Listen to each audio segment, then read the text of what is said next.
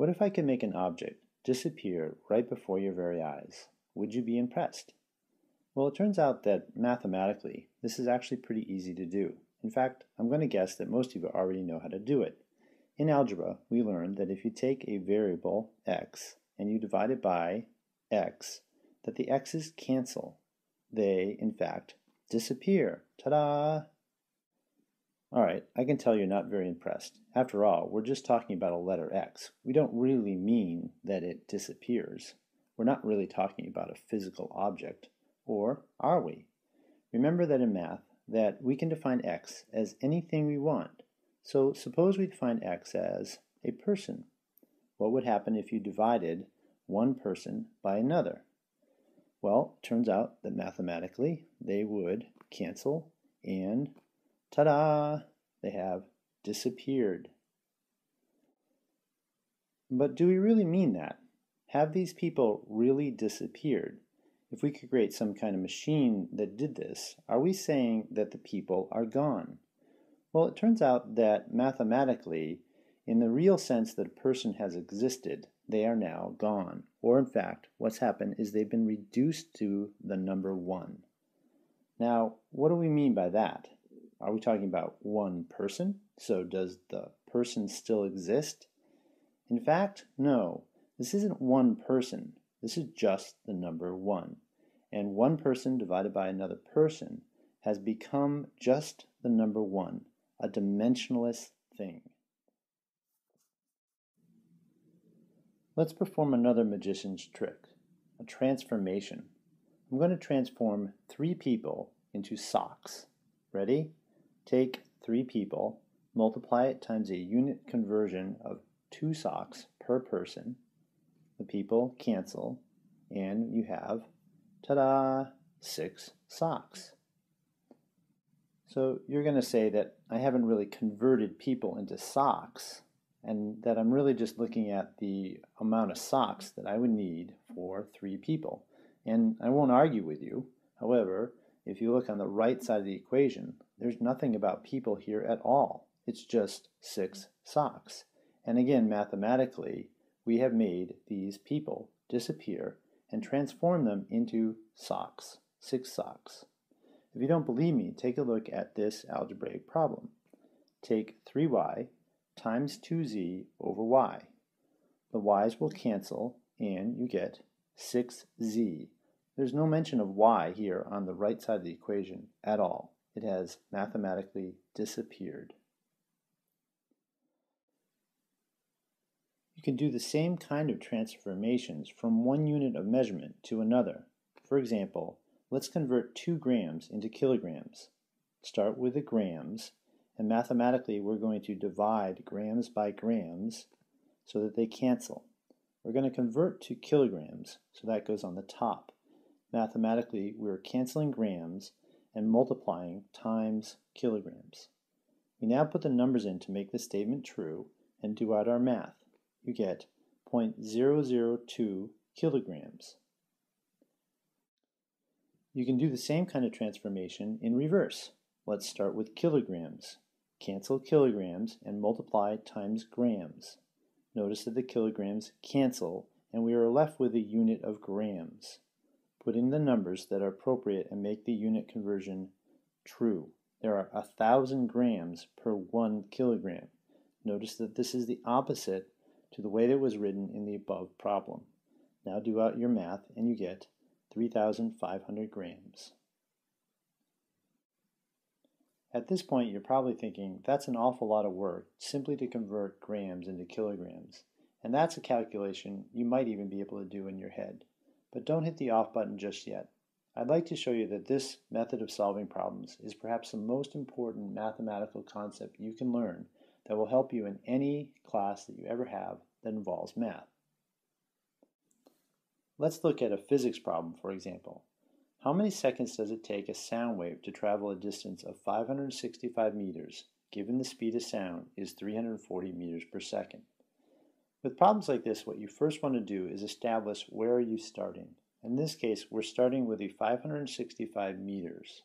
You then want to figure out what are you trying to find. In this case, we're trying to find seconds, which is the unit of time. Another thing to look for is given information. In this case, a conversion factor. The speed of sound converts meters into seconds and seconds into meters. Let's see how that looks. First, write down the number that you're going to start with. In this case, 565 meters. You're going to multiply this times the conversion factor, seconds over meters. It's written this way so that the meters cancel. Notice that when you write it this way, you will be solving for seconds, which is exactly what you're trying to find. Now plug in the conversion factor in the appropriate way so that the units match up with the numbers. Notice that it's 1 second per 340 meters. When you divide by 340, you will have your answer in seconds. It takes 1.66 seconds for the sound wave to travel a distance of 565 meters. Congratulations, you just solved a physics problem. Here's an example of a typical chemistry problem. What's the volume in centimeters cubed of a 100-gram rectangular aluminum solid, given the density of aluminum is 2.70 grams per cubic centimeter? Again, let's solve this using our units, and we're going to start with the 100 grams. This is the number which has only a sole unit. Let's look at where we're trying to go. We're trying to end in cubic centimeters, or the unit of volume, and we're given a conversion factor, the density, 2.70 grams per cubic centimeter. We start with the initial number, cancel grams, and we have centimeters cubed on the top. Notice that the grams cancel, and we're left for the unit that we're trying to find. So we're going to plug in the numbers appropriately. There are 2.7 grams per 1 cubic centimeter. So we're dividing by the 2.7, giving us an answer of 37 centimeters cubed. Let's take this one a little bit further. If the volume of the rectangular solid is 37 centimeters cubed, and the length of one side is 6 centimeters, what is the area of the remaining side in centimeters squared? In this case, we're given two starting numbers, centimeters cubed and centimeters. We're trying to find the area in centimeters squared. So let's just take a look at our units to see if there's a way to solve for centimeters squared using them. If you take centimeters cubed divided by centimeters, you indeed get centimeters squared. Let's try that. Divide 37 by 6, and we get 6.17 centimeters squared, the area of the remaining side. So what we've done here is, I think, kind of cool. We solved the problem simply by looking at the units. But on a deeper level, there's something also that's pretty wild here. We've taken a three-dimensional object and we've reduced it to a two-dimensional thing. We have lost a dimension. So let's take this a step further. If the area is 6.17 centimeters squared, what's the area in millimeters squared? So again, we're going to start with a 6.17 centimeters squared. We're trying to convert to millimeters squared. So in this case, we know that we need to start with the 6.17 centimeters squared. We're going to cancel centimeters and convert to millimeters. Most of you know that there are 10 millimeters per centimeter. But if we stop here, you're only canceling one of the centimeters squared. And the result would be something like a centimeter millimeter, which isn't really what we're looking for. You need to multiply again times this unit factor. So we get centimeters squared on the bottom, canceling centimeters squared on the top. And the result is an answer in millimeters squared. Or another way to write this would be 10 millimeters squared per 1 centimeter squared. But why are there 100 millimeters squared in 1 centimeter squared? Let's take a look. If you have 1 centimeter squared, in other words, 1 centimeter in the shape of a square, it'll measure 1 centimeter by 1 centimeter. This is the same as 10 millimeters by 10 millimeters. So if we divide the centimeter squared into millimeters squared, there will be 100 millimeters squared in 1 centimeter in the shape of a square. Now, can you picture it? Let's try one more problem. This one's a bit of a challenge, so bear with me. If the area of one aluminum atom is 0.0642 nanometers squared, approximately how many atoms will fit on a square millimeter?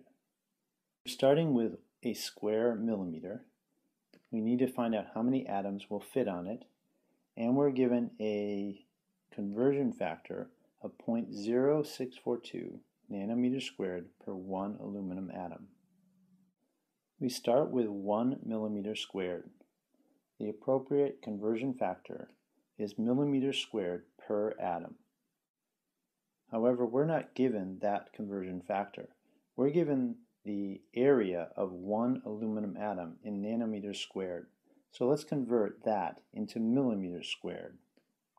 It's 0.0642 nanometers squared per 1 atom. We're going to multiply that times the conversion factor of millimeters per nanometer.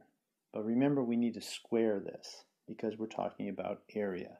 And we're going to square not only the units, but also the numbers, giving you that in 1 millimeter squared, there's 1 times 10 to the 12th nanometers squared, or 6.42 times 10 to the negative 14th millimeters squared per 1 atom.